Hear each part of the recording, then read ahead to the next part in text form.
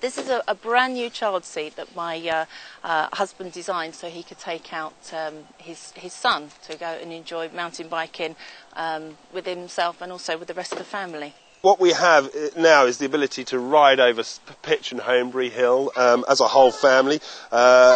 With the rear seat systems, I couldn't go trail riding like I can with this saddle. It's really for the smaller ones. It's designed so sort of 2 to 4 year olds can go on there. So the bigger ones ride their own bikes and the smaller ones then can come with us, so everyone can go out as a family now. It means I can go down certain terrain very stable and easily because they're right in the sweet spot of the bike. Also, because I'm holding their hands, I can go over slightly rougher terrain where certain other systems would mean they would be shaken around too much. My husband's been working on there for about 2 years now, and this is the final product and it's ready now to go into the market. I invented this in the bath. I realised we had to mount to the headset, which is where all the fork tube, all the live loadings go down, and I realised we had to mount to the seat tube again, which is where all the live loadings of any bike built is tested, and that's the most responsible way I feel to load a bike with live loads.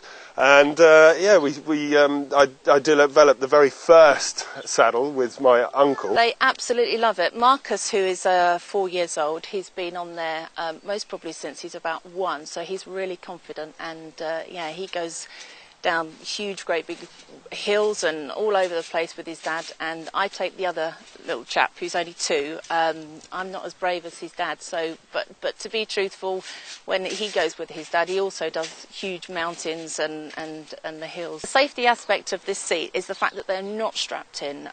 If you're going to strap a child into a bike and you have an accident, the child is going to fall off with the bike and you're not going to be able to help them.